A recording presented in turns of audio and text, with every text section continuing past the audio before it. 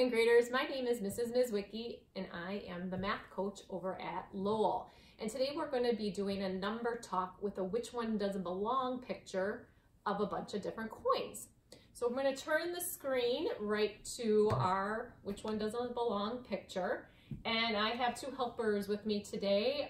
They're my daughters, Allie and Jamie. So they're going to be also playing along. And this is really only the second time they've ever seen a which one doesn't belong. So they're kind of getting used to it, just like maybe some of you are. So right now, go ahead and take a look at the picture and think to yourself why you think one is different from the rest. And you might want to go ahead and pause to give yourself some think time and maybe even think about more than one reason why different ones would not belong.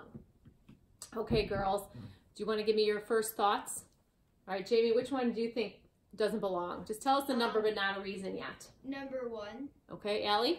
Number 1 as well. Okay, so you guys are agreeing. Jamie, what were you thinking why number 1 doesn't belong? Because there is a bunch of coins and the other ones there's only like 2 or 1 coin. Okay, so the bigger pile. Allie? I just thought because number 1, the pennies are brown and the rest are silver. Okay. All right, so the girls both agreed on number 1 and they kind of just went by the color and the amount there. So, girls, is there another one? Can you pick out another picture that might not belong? Number 4, because the coin is like flipped to like the tail side. Oh, okay. And what coin is that? A dime. Okay, so on number 4, she's saying that the dime, we see the back, or as she said, the tails, because that's what we call them, heads and tails. If you look at the pennies up in number 1 are all flipped to their head side. Number 2, girls, what picture is that? Coin. A quarter. The quarter has his head showing. And actually in number 3, they're showing the heads and the tails. But like she said, that one does have a head showing. So we would say that number 4 maybe doesn't belong because it only is showing the tail. Allie, do you have another thought? Number 2, because okay. that amount is 25 cents and the rest are 10 cents if you add them all together. Okay, so can you explain that for number 1? So number 1, you can count all the pennies because each penny equals 1 cent. Okay, so if we counted them, we would count 1, 2, 3, 4, 5, 6, 7, 8, 9, 10. Or we can also think this kind of looks like a 10 frame to me. So it looks like a full 10 frame. We have 5 on the top and 5 on the bottom. So we know that there's 10 pennies. So that's 10 cents.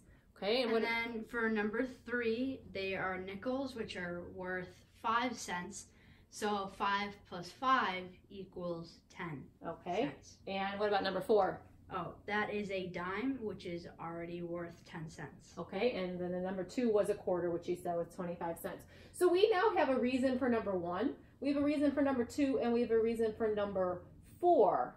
Is there any reason why we can think why number 3 might not belong? Well, I was just thinking, just like you said, like I said for number 4, that 3, there's 1 head showing and 1 tail showing. Okay, so because that one has just 2 and they're showing a head and a tail, while the other ones are either only showing all heads or all tails.